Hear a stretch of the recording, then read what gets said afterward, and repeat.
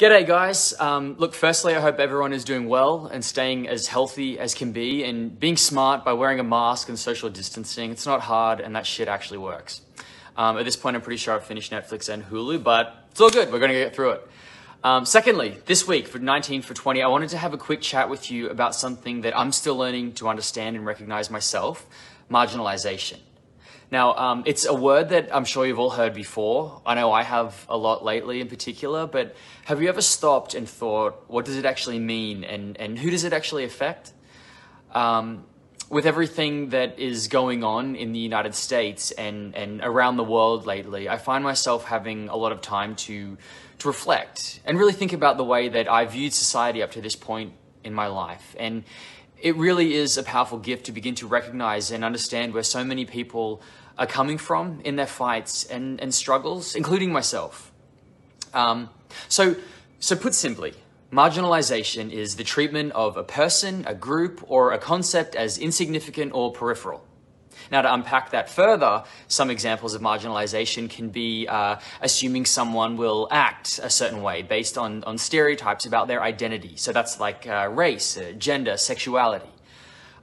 Denying professional opportunities because of aspects of someone's identity. Or not providing equal access to resources because of someone's identity, and so on and so forth. You get it? And all of this is very highlighted lately with the Black Lives Matter movement, where people have had enough and are standing up for change. We see it with the fight for LGBTQ rights and women's rights. It's something that happens frequently and all around us. And look, we often marginalize people subconsciously without even realizing we're doing it. So when I say it's a powerful gift to recognize this, I mean that I'm working on taking the time to understand how I see the world is not necessarily the same as how many others see and feel the world, just as others don't see the world the way I see it and how things can affect me. I mean, we all know how this feels. It's happened to all of us at some point in our lives, but just imagine living your entire life where this happens every day, you know?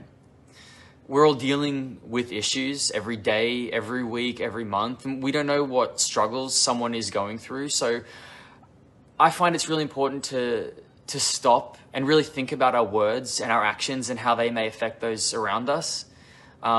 I've found that listening more and trying to put myself in someone else's shoes is the best place to start to make a change.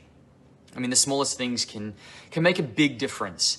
And as we hopefully move forward as a better, more aware society, it's going to be step by step, together, as equals.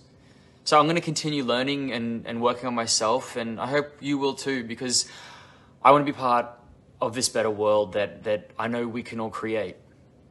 As a wise wizard once said, all we have to decide is what to do with the time that is given to us. Yes, I'm a nerd. Anyway, something to think about. I'm no expert on this, but I think it's really important just to talk about it. Even if we're wrong, we can just talk about it and figure things out and learn and grow together. Anyway, stay safe out there, guys. Big love to you, kings and queens. Mwah.